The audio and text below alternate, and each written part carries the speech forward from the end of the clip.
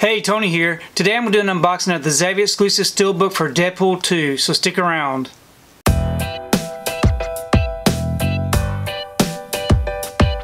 So today I've received my order for Deadpool 2. This is a Zavvi exclusive Steelbook with a lenticular magnetic card. Here's the front, and here's the back. If you'd like to check out these special features, you can go ahead and pause and do so. I'm going to go ahead and remove this from the wrapper and we can take a closer look at this Steelbook. Okay, got the wrapper off and the J card removed. Here's the front of the Steelbook with the lenticular magnetic card. Remove the card.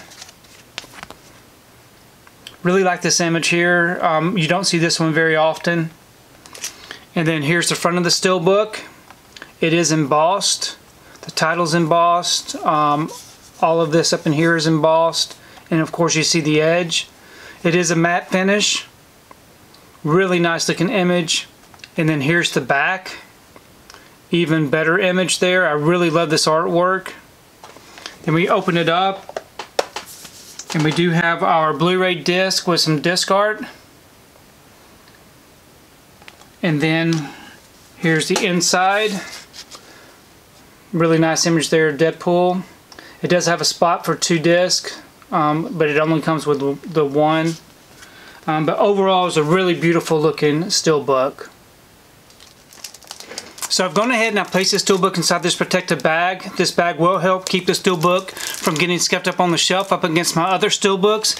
And I do have an affiliate link down below where I purchase these bags off of Amazon if you want to check that out. I also wanted to take time just to show you the regular US 4K release.